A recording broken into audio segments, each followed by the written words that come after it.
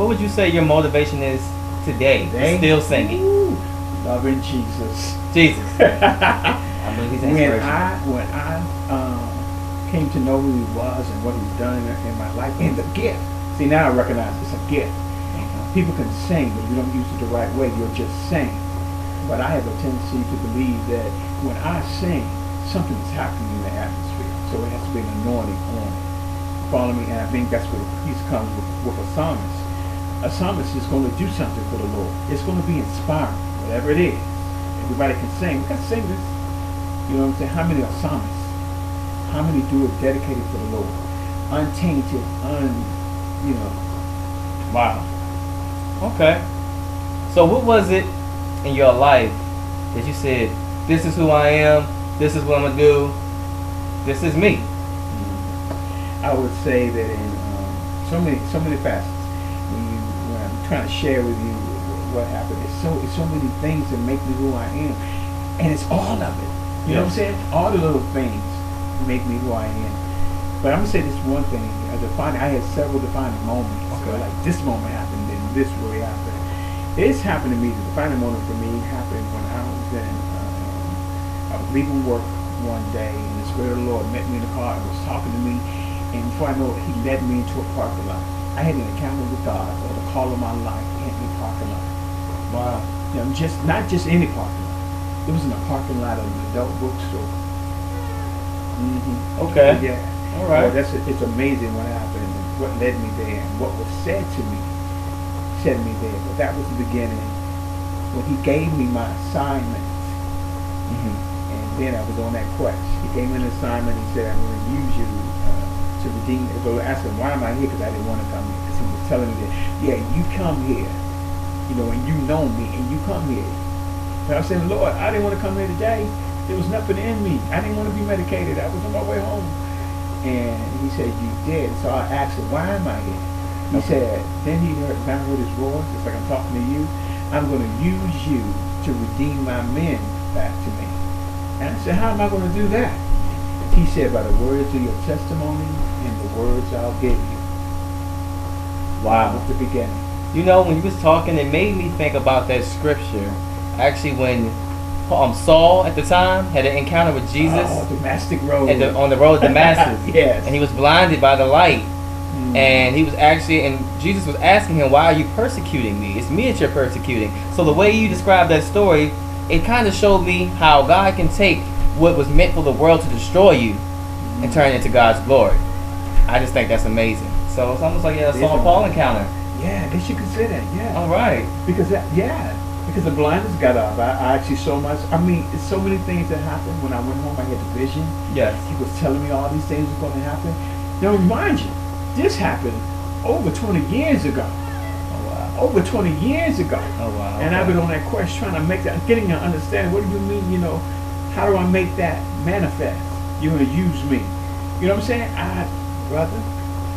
And then after he told me that, and I was wondering, you know, how it's going to happen, went home, saw the vision and all that. The Sunday of that week, I went to church, praising him like I always do.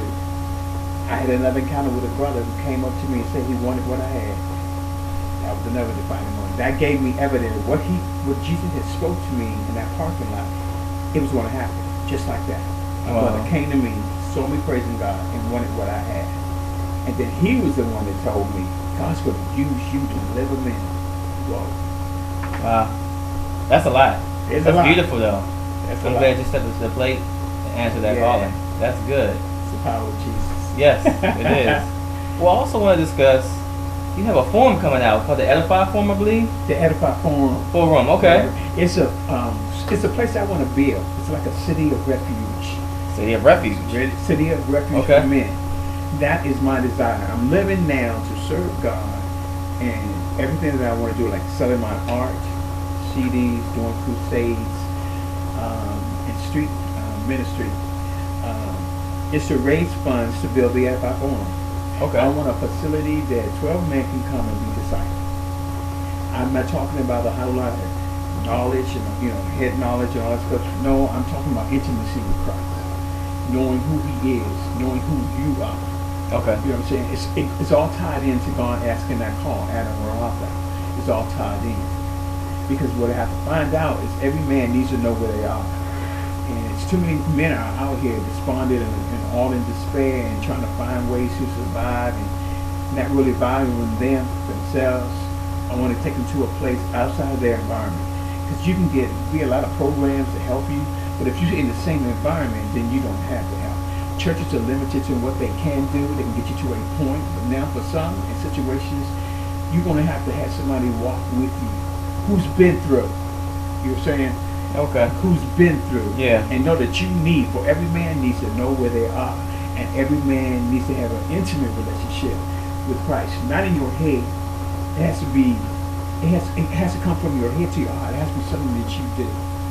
Now, everything in this word will prove to every man you can be greater than who you believe you are, or what the world says you are. But anyway, that's another story itself. But I want this Edify Forum to be a place where they can come and be restored. You know, just be restored, rebuilt. The word says that we can.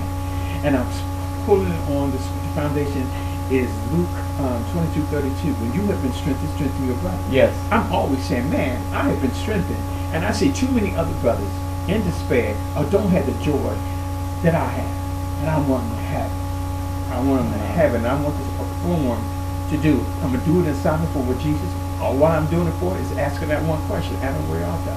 So I'm going to do a crusade, pull them in, excite them with worship, testimonies, because I know I'm not the only one that God had did something for. And they have been strengthened. So I'm saying, hey, we got too many brothers are not strengthened. What are the ones that are strengthened doing? So I want to create that platform. That's a good question. What are they doing? No. I have to ask my own self. See, I don't even ask them now.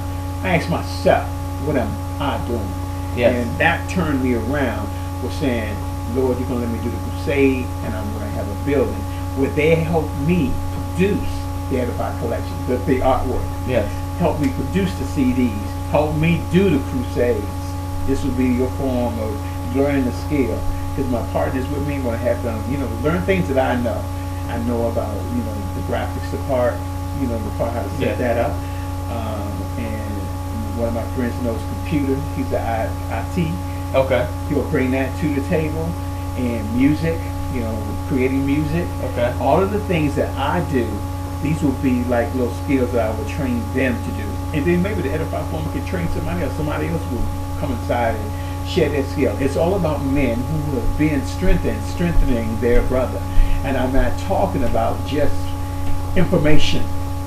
Okay. Now, my piece is to have you intimate with Jesus. Once you get there, then everything else will fall into place. That's what happened to me.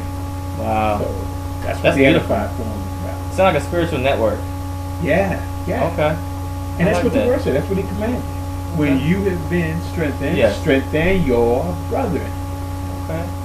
I'm about to That's a lot right there. I like that. It's exciting. Okay. Well, there's many different things you expounded upon. After all is said and done, everything you've been called to do, when you feel it's accomplished, where do you see yourself? I see myself ultimately in heaven, in glory, singing praises, drawing pictures, amen, and glorifying God. Okay. Okay. We're going to thank you, Edify, for joining us tonight on Artist Corner. Thank you, my brother. Thank you for having me. Good talking to you. All right. Good talking to you. Good night, ladies and gentlemen. I hope you enjoyed that. Have a good night.